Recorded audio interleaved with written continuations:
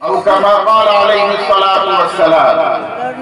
برادران اسلام، بزرگان محترم، نوجوان ساتھیوں، عزیز بچوں اور پردہ نشین میری ماں اور بہنوں، یہ آج ایک روشن حقیقت ہے کہ ہم اس روئے زمین پر اللہ کا خلیفہ ہونے کے باوجود اپنے فرائض اور اپنے حقوق دونوں ہی محاذ پر کوتاہیوں میں مبتلا ہیں۔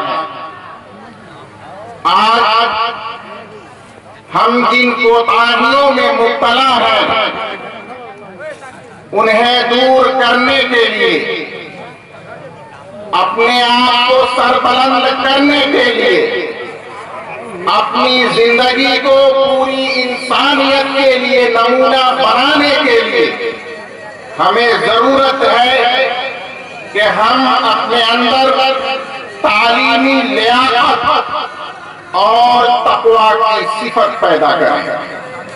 جب تک ہمارے اندر تعلیمی لیاقت نہیں ہوگی، جب تک ہمارا ایک فرد اعلیٰ تعلیم یافتہ نہیں ہوگا، جب تک ہم محتاط زندگی گزارنے والے نہیں بنیں گے، جب تک پرہیزگاری ہماری زندگی کا شیوا نہیں بنے گا، جب تک پاکی اور پاک دامنی کے ہم خوگر نہیں ہوں گے، اسی طرح سلسلہ بستیوں کا جاری رہے گا۔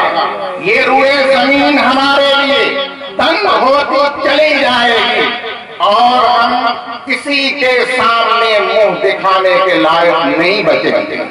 ابھی بھی وقت ہے ہمیں اپنی صفوں میں اتحاد و اتفاق پیدا کرنے کے ساتھ ساتھ تعلیم کی تحریک سے اپنے آپ کو جوڑنا ہوگا اور تقوی کی شان پیدا کرنے کے لیے اپنی تربیت اور اپنی ٹریننگ کا انتظام بھی کرنا ہوگا۔ میرے بھائیوں، میں آپ کے درمیان ایک ایسے ادارے سے حاضر ہوا ہوں جو ادارہ تقریباً 1.5 صدی سے پورے عالم اسلام کے اندر رشد و ہدایت کا مرکز بنا ہوا ہے۔ اس ادارے سے یہی 2 پیغام پوری انسانیت کو دیا جاتا ہے۔ پہلا پیغام تعلیم کا ہے، دوسرا پیغام تقوی اور طہارت کا ہے۔ یاد کیجئے، آج سے 122 سال پہلے سن 1901 عیسوی میں کتب عالم حضرت مولانا محمد علی مونگیر رحمت اللہ علیہ کانپور سے چل کر مونگیر شہر تشریف لاتے ہیں۔ آپ حضرات جانتے ہیں کہ حضرت مونگیر نے کانپور سے مونگیر کا سفر کیوں کیا گیا؟ آپ کو معلوم ہونا چاہیے کہ کانپور میں حضرت مونگیر رحمت اللہ علیہ کی اپنی بنی بنائی دنیا کی اپنا ادارہ تھا، اپنا خاندان تھا، اپنا مکان تھا، اپنی جائیداد کی، چاہنے والوں کی بھیڑ لگی رہتی تھی۔ اس کے باوجود حضرت مونگیری نے ہجرت کر کے چاہنے والوں کو چھوڑ کر، اپنوں کو چھوڑ کر، اپنے مکان کو چھوڑ کر ہمیشہ کے لیے مونگیر کا جو رخ کیا، تو اس کے بعد خدا کی قسم پلٹ کر کبھی بھی کانپور کی طرف نہیں دیکھا۔ یہ قربانی حضرت مونگیری نے کیوں دی؟ آج ہمیں یاد کرنے کی ضرورت ہے، سمجھنے کی ضرورت ہے۔ میرے بھائیوں، اس پورے علاقے میں قادیانیت پھیلتی چلی جا رہی تھی، مسلمانوں کے ایمان کا سودا کیا جا رہا تھا۔ قریب تھا کہ یہ پورا خطہ یا پورا علاقہ مرزا غلام احمد قادیانی ملعون کے فتنے کا شکار ہو جائے اور یہاں اسلام خطرے میں پڑ جائے۔ اس لیے حضرت مونگیری کے مرشد حضرت مولانا شاہ فضل رحمہ گنج مراد آبادی رحمت اللہ علیہ نے حکم فرمایا کہ محمد علی تمہاری ضرورت اب یہاں کانپور اور لکھنؤ میں نہیں بلکہ تمہاری ضرورت سرزمین بہار کو ہے، تمہاری ضرورت منگیر کو ہے۔ اے محمد علی منگیری تم منگیر چلے جاؤ۔ پیر مرشد کا حکم ہوا اور حضرت منگیر تشریف لائے۔ اندازہ لگائیے آپ میرے بھائیوں، اپنے ایمان کی قیمت کا اندازہ لگائیے۔ آپ کے اور ہمارے ایمان کی فکر گنج مراد آباد میں بیٹھے ہوئے اللہ کے ولی کو ہو رہی ہے، ہمارے اور آپ کے ایمان کی فکر کانپور اور لکھنؤ کے بادشاہ کی طرح زندگی گزارنے والے قطب عالم حضرت منگیری کو ہو رہی ہے۔ لیکن آج اگر ہمیں فکر نہیں ہے تو ہمیں اپنے ایمان اور اپنے اسلام کی فکر نہیں ہے۔ میرے بھائیوں، کب تک یہ سستی ہوگی، کب تک یہ غفلت قائم رہے گی کہ ہمیں خود اپنے ایمان کی فکر نہیں۔ حضرت منگیری تشریف لائے اور 1901 میں انہوں نے منگیر کے صحرا میں جنگل میں ایک خانقاہ قائم فرمائی جس کا نام خانقاہ رحمانی رکھا گیا۔ یہ خانقاہ رحمانی دوسری خانقاہوں کی طرح جمود کا شکار نہیں ہوئی۔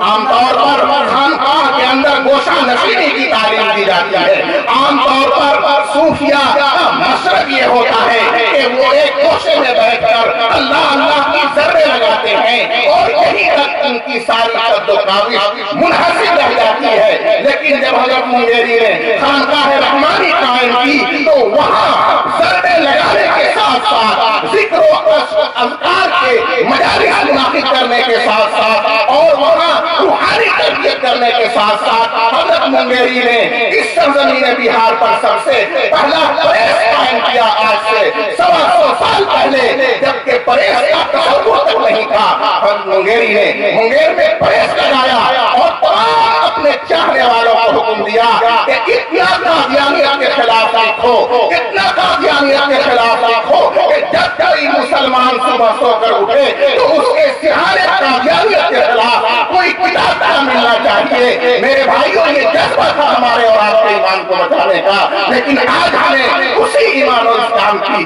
کوئی فکر نہیں ہے۔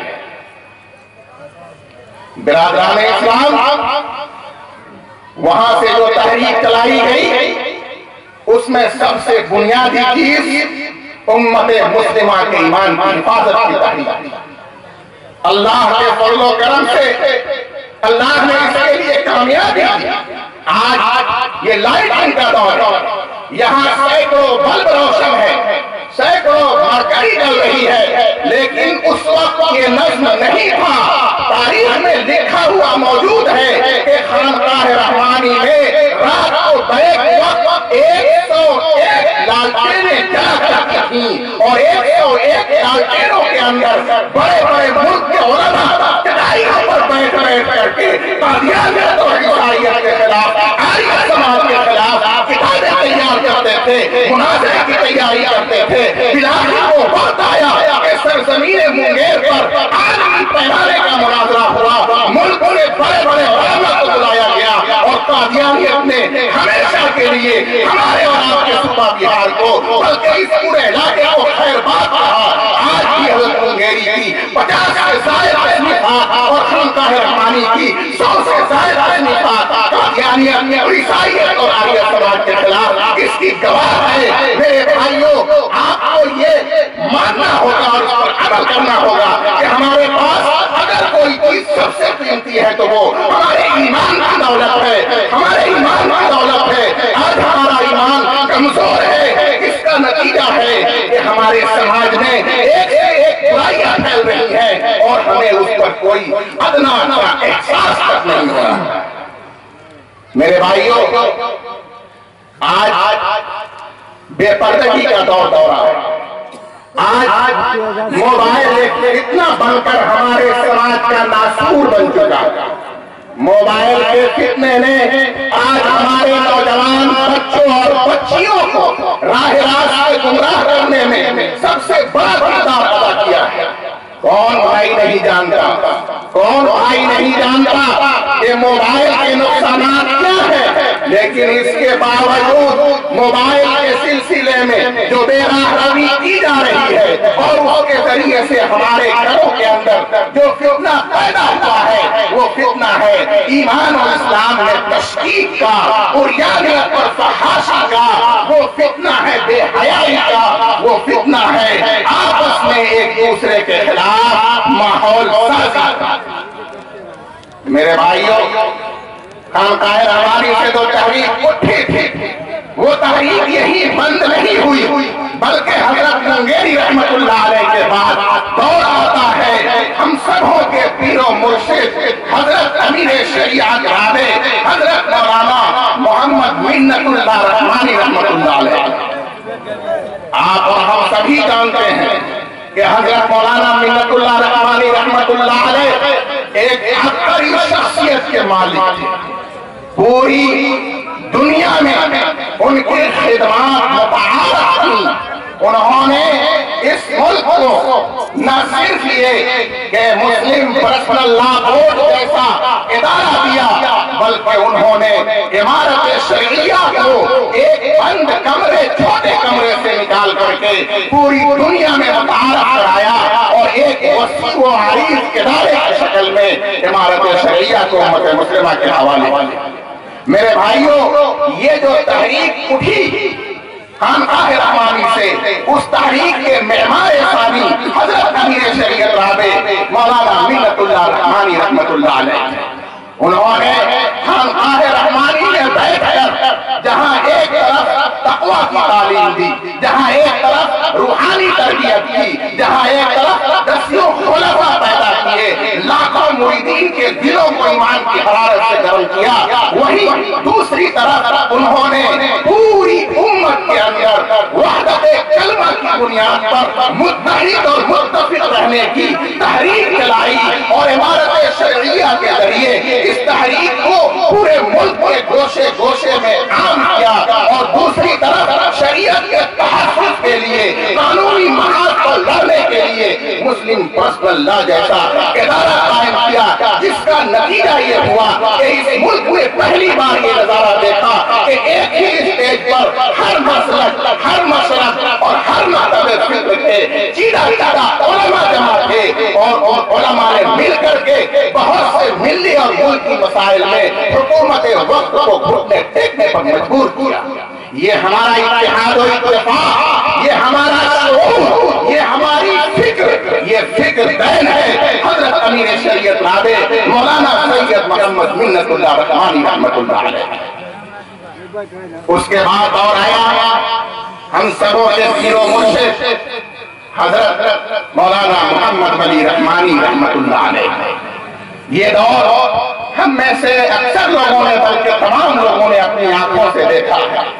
حضرت رحمت اللہ علیہ ایک طرف خانقاہی بزرگ تھے تو دوسری طرف بہت بڑے سیاسی لیڈر تھے۔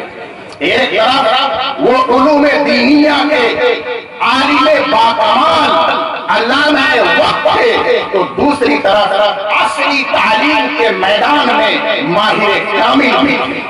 حضرت رحمت اللہ علیہ نے خانقاہ کے دائرے کو مزید وسیع کیا، مسلم پرسنل لا بورڈ اور عمارت شرعیہ کی بڑی جلیل القدر خدمات انجام دینے کے ساتھ ساتھ حضرت نے خاص طور پر تعلیم کی مہم چلائی۔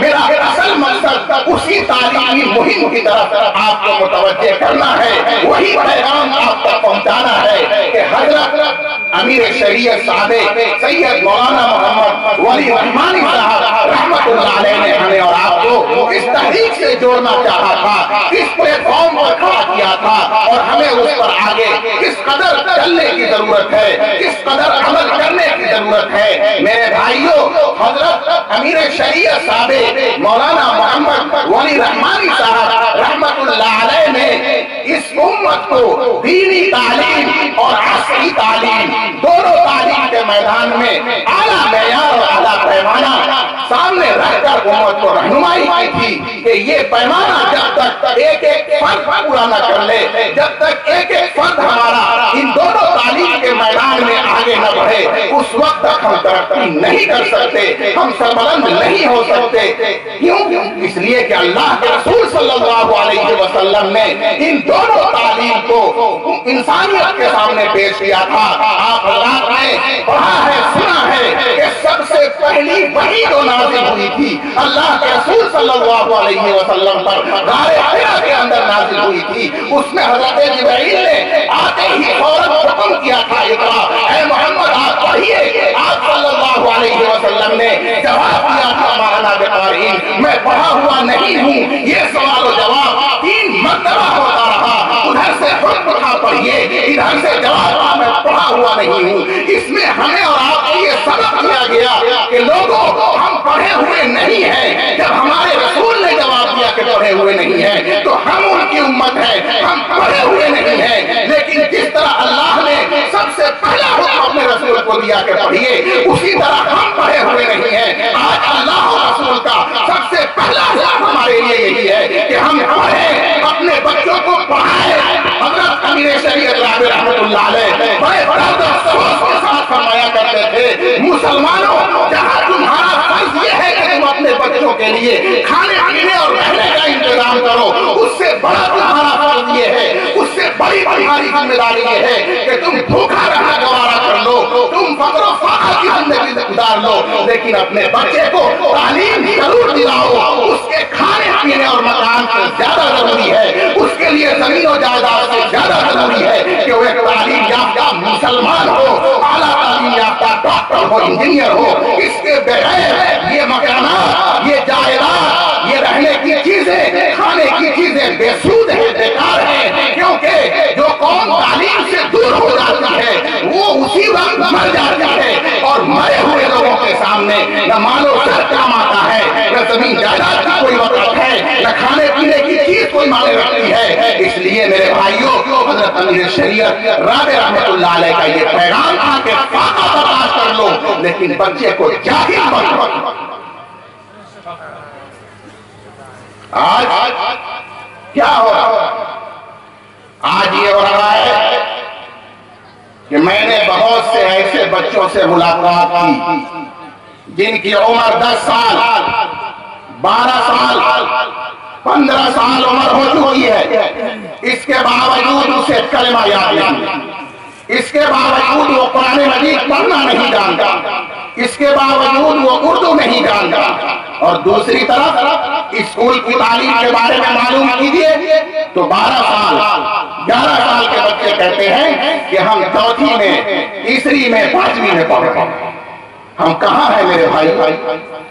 حضرت امیر شریعت صاحب مولانا محمد ولی رحمانی رحمت اللہ علیہ نے یہ ہمیں سبق دیا تھا کہ ہمارا بچہ ایک طرف دینی تعلیم کا ماہر ہو تو دوسری طرف عصری تعلیم کا بھی ہو ماہر ہو۔ چنانچہ حضرت نے اپنی پوری زندگی ایک طرف مدرسے کی تعلیم کو مضبوط کیا۔ آپ حضرات کو معلوم ہونا چاہیے تاکہ آپ اس سے فائدہ اٹھائیں کہ آج جامعہ رحمانی خانقاہ مونگیر میں دارالحکمت کے نام سے ایک ایسا شعبہ قائم کیا گیا ہے، ایک ایسا تعلیمی نظام اور سسٹم قائم کیا گیا ہے کہ وہاں 10 سال کے بچے کو لیا جاتا ہے اور اس کو حفظ قرآن کرانے کے ساتھ ساتھ عربی زبان بھی سکھائی جاتی ہے تاکہ وہ ایک طرف قرآن یاد کرے تو دوسری طرف ان آیتوں کو سمجھ بھی سکے، اور ساتھ ہی ساتھ اسے انگریزی زبان، جغرافیہ اور سائنس کی ضروری تعلیم دی جاتی ہے، حساب کی بھی تعلیم دی جاتی ہے۔ اور آپ کو حیرت ہوگی کہ یہ پوری تعلیم عربی زبان میں دی جاتی ہے۔ گویا دارالحکمت عربی میڈیم ایک عمدہ مدرسہ ہے جہاں بچے کی ابتدا ہی سے ہمہ جہت مکمل تربیت کی جاتی ہے۔ 5 سال کے اندر یہ نشانہ رکھا گیا ہے کہ جو بچہ وہاں 5 سال تعلیم حاصل کر لے گا وہ بہترین حافظ ہوگا، عربی زبان بولنے کی صلاحیت رکھنے والا ہوگا اور عصری تعلیم میں اسے 8ویں تک کی صلاحیت پیدا کر دی جائے گی۔ الحمدللہ اس طرح کا 2 بیچ تیار ہو چکا ہے۔ ایک بیچ تو سامنے ہے جس کی دستار بندی ہونے والی ہے، اور دوسرا بیچ اس کے پیچھے ہے۔ اللہ کی ذات سے امید ہے کہ اگر یہ سلسلہ قائم رہا تو بہت جلد آپ کے سامنے ایسے حفاظ آئیں گے جو حافظ ہوں گے، لیکن ساتھ ساتھ قرآن کی ایک ایک آیت کو انشاءاللہ سمجھنے والے اور دنیا کی ضروری تعلیمات سے بھی مکمل واقفیت ہے۔ پھر اس کے بعد 7 سال کا کورس رکھا گیا، 5 اور 7 12 سال کا کورس ہے۔ 7 سال میں عربی اول سے لے کر ختم عربی تک 7 سال کا ایسا نصاب بنایا گیا جو نصاب ملک کی بڑی بڑی یونیورسٹیوں کے اندر پڑھایا جاتا ہے۔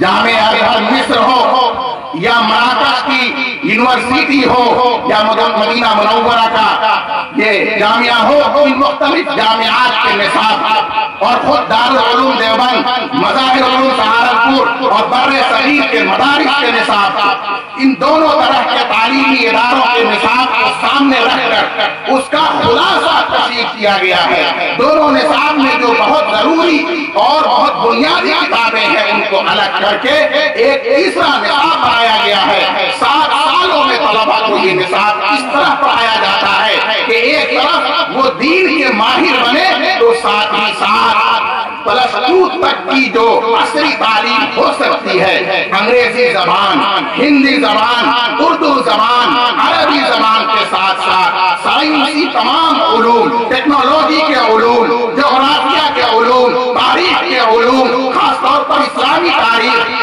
ان تمام چیزوں کی بیک وقت تعلیم 7 سال کے اندر دی جاتی ہے۔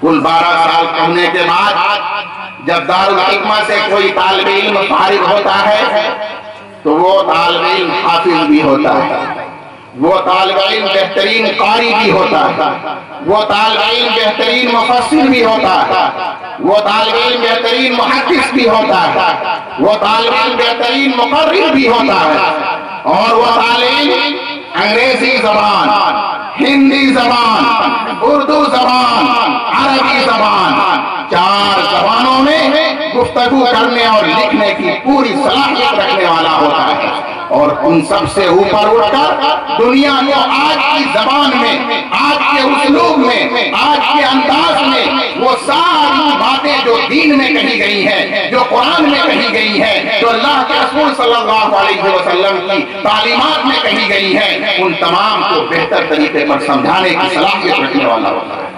میرے بھائیوں، میں نے تفصیل کے ساتھ اس شعبے کا یہاں اس لیے ذکر کیا کہ اس شعبے میں ہم اپنے بچوں کو داخل کر کے اس کی ایسی تعلیم و تربیت کر سکتے ہیں کہ جو ان تمام خوبیوں اور صلاحیتوں کا مالک ہو کر 12 سال کے بعد ہمارے سامنے آ سکتا ہے۔ دوسری طرف حضرت مولانا محمد ولی رحمانی رحمت اللہ علیہ رحمانی کھٹی قائم کی۔ یہ آپ تمام حضرات جانتے ہیں کہ رحمانی کھٹی یہ رحمانی فاؤنڈیشن کا ایک شعبہ ہے۔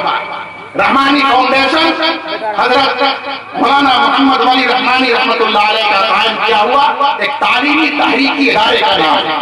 یہاں بی ایڈ کالج بھی، یہاں کمپیوٹر کے مختلف کورس کی تعلیم دی جاتی ہے، یہاں +2 کا انگلش میڈیم اسکول قائم ہے، یہاں آنکھوں کا علاج اور اس کے اوپر تربیت کا نظام چل رہا ہے۔ ساتھ ہی ساتھ رحمانی کھٹی آج پورے ملک میں 7 جگہ پر کام کر رہی ہے۔ اس رحمانی کھٹی کے ذریعے مسلم طلبہ کو پورے ملک سے منتخب کیا جاتا ہے۔ وہ مسلم طلبہ جو کبھی IIT کا خواب نہیں دیکھ سکتے تھے، کسی وجہ سے مجبور تھے کہ وہ ان اداروں تک اعلیٰ تعلیم کے لیے نہ پہنچ سکے، آج وہ خواب شرمندہ تعبیر ہو رہا ہے۔ اور سب سے بڑی بات یہ ہے کہ خالص دینی ماحول میں نماز کی پابندی کے ساتھ، فضائل اعمال اور حدیث کی تعلیم کے ساتھ، روحانی تربیت کے ساتھ جب کوئی انجینئر بن کے نکل رہا ہے، ڈاکٹر بن کے نکل رہا ہے، CA بن کے نکل رہا ہے، وکیل بن کے نکل رہا ہے، تو ایک طرف وہ خود دیندار ہے،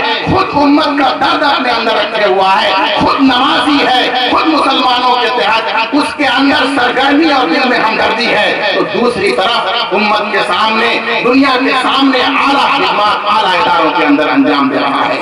ان افراد کا یہ نتیجہ ہے کہ آج اس ملک کے اندر اور اس ملک سے باہر یہ رحمانی چھٹی اپنا ایک امتیاز کا رسوخ قائم کر چکا ہے۔ ہمیں کیا کرنا ہے؟ ہمیں یہ کرنا ہے کہ اپنے سماج سے، اپنے ماحول جو بچے پڑھنے سے دلچسپی رکھنے والے، جو اسکول کی تعلیم میں اعلیٰ نمبرات لا رہے ہیں، جن کا ذہن تیز چل رہا ہے، ان کو ہم بتائیں کہ تم رحمانی چھٹی میں حضرت کے ادارے میں جا کر داخلہ، وہاں کوئی فیس نہیں، وہاں کوئی مطالبہ نہیں، وہاں کوئی خریداری نہیں ہے، تم صرف اپنی صلاحیت اور محنت کی بنیاد پر وہاں انٹرویو دے کر کے کامیاب ہو جاؤ اور اپنی اعلیٰ تعلیم کا راستہ خود سے متعین کرو۔ میرے بھائیوں، یہ دو تعلیمی شعبے ہیں، دونوں کا ہم نے آپ کے سامنے تعارف کرا دیا۔ ہماری اور آپ کی بڑی ذمہ داری کہ خانقاہ رحمانی اور حضرت رحمت اللہ علیہ کی اس تحریک سے اپنے آپ کو جوڑیں۔ ہمارے سماج میں جو بچے دینی تعلیم میں آگے بڑھنا چاہتے ہیں، جن کا مزاج قرآن و حدیث پڑھنے پڑھانے کا ہے، ایسے بچوں کو چنیں، اپنے بچے ہوں ان کو بھی لیں، دوسروں کے بچے ہوں ان کو بھی لیں اور انہیں اس تعلیمی تحریک سے جوڑیں۔ اور دوسری طرف جو اسکول کے مزاج رکھنے والے، جو اس طرح کی تعلیم میں دلچسپی لینے والے والدین ہیں یا جو محلے کے بچے ہیں، ان کو ہم منتخب کر کے رہنمائی کریں اور انہیں رحمانی حقیقت پہنچانے کا فرض ادا کریں۔ میرے بھائیوں، وقت بہت کم ہے، لیکن میں آپ کو دو بات ضرور سنا کر کے اور اپنا یہ پروگرام ختم کروں گا۔ دو باتوں کو آپ سنیں اور ان دو باتوں کو ہمیشہ یاد رکھیں۔ پہلی بات جو حضرت مولانا محمد ولی رحمانی رحمت اللہ علیہ بارہا فرمایا کرتے ہیں، میں وہ بات انہی کے الفاظ میں آپ کو سنا کر آپ کو ذمہ دار بنانا چاہتا ہوں۔ حضرت رحمت اللہ علیہ فرمایا کرتے تھے کہ لوگوں آپ نے جتنا دین کا علم اپنے گھر میں اپنے ماں باپ سے سیکھا یا مکتب میں اپنے استاد سے سیکھا، اتنا علم آپ اپنے بچوں کو خود سکھائیں۔ آج اس میدان میں ہم سے بڑی کوتاہی ہو رہی ہے، کمی ہو رہی ہے کہ ہم اپنے بچوں کے لیے وقت نہیں نکال پا رہے ہیں۔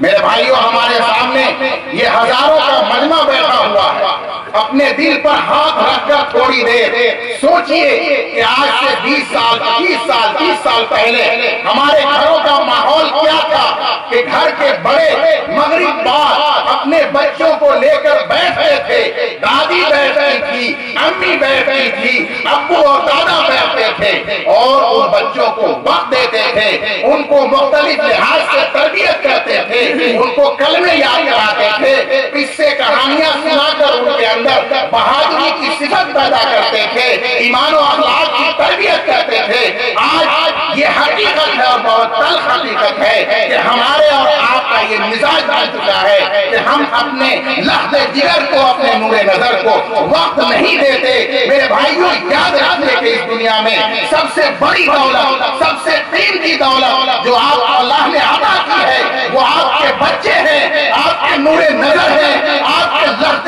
جگر ہیں۔ خدا کے واسطے آپ اپنی زندگی کے قیمتی اوقات میں سے ان کے لیے بھی وقت نکالیے اور انہیں خود اپنے پاس بٹھائیے، اپنے آپ سے مانوس کیجئے اور اپنے پاس بٹھا کر انہیں دین سکھائیے، انہیں اخلاق سکھائیے، انہیں بات چیت کرنا سکھائیے، انہیں اللہ کی وحدانیت سکھائیے، اللہ کے رسول اور اللہ کے رسول کی لائی ہوئی کتاب کے بارے میں بتائیے، آخرت کے بارے میں بتائیے، اللہ کا خوف اس کے دل میں ڈالیے، اس طرح اس کی تربیت کیجئے کہ آپ کو جتنا علم دین کے بارے میں اپنے بڑوں سے ملا ہے کم سے کم اتنا علم تو آپ خود اپنے بچے کو اپنے پاس بٹھا کر دے دیجئے۔ خدا کی قسم یہ بچہ کل آپ کا فرمانبردار بچہ بنے گا، آپ کی آنکھوں کی ٹھنڈک بنے گا، یہ کبھی نافرمان نہیں ہوگا۔ اس کے بعد آگے کا مرحلہ آتا ہے کہ آپ اسے مکتب یا مدرسے میں بھیجیے یا اسکول اور رحمانی چھٹی میں بھیجیے۔ ایک بات جو خانقاہ رحمانی کا بہت صاف صاف پیغام ہے. اس میں ہماری کوتاہی ہے، ہم اس کا خیال کریں. دوسری بات جو مجھے عرض کرنی، وہ دوسری بات یہ عرض کرنی کہ اللہ کے فضل و کرم سے میں جو مجمع دیکھ رہا ہوں یہ بڑا ذمہ دار مجمع ہے. یہ اتنی بڑی آبادی ہے، مگھیلی کی اتنی بڑی آبادی ہے جہاں ہزاروں مسلمان گھرانہ موجود ہیں اور ہر گھرانے میں دو چار بچے موجود ہیں. لیکن یہ کتنے افسوس کا مقام ہے، کتنا افسوس کا مقام ہے کہ اتنی بڑی آبادی کے اندر کوئی مکتب کا نظام قائم نہیں ہے، کوئی مدرسے کا نظام قائم نہیں ہے. میرے بھائیو، ہم کہاں جا رہے ہیں؟ اور میں نے یہ معلوم کیا کہ یہاں ہمارے نونہالوں کے لیے دینی تعلیم کا نظم کیا ہے. تو لوگوں نے یہ بڑی تکلیف دہ خبر سنائی کہ حضرت مکتب تو ہے، مدرسہ تو ہے، لیکن 5 سالوں سے بند پڑا ہے. میرے بھائیوں، یہ ہمارے لیے روح کو جھنجھوڑنے کا مقام ہے کہ اتنی بڑی آبادی اور اس کے اندر مکتب کا نظام نہیں، اس کے اندر مدرسہ بند پڑا ہوا ہے. اللہ کے واسطے میرے بھائیوں، یہ ظلم اپنے اوپر، اپنے بچوں کے اوپر مت کیجیے، ورنہ اللہ کے دربار میں آپ کو بہت سخت جواب دینا پڑے گا. میں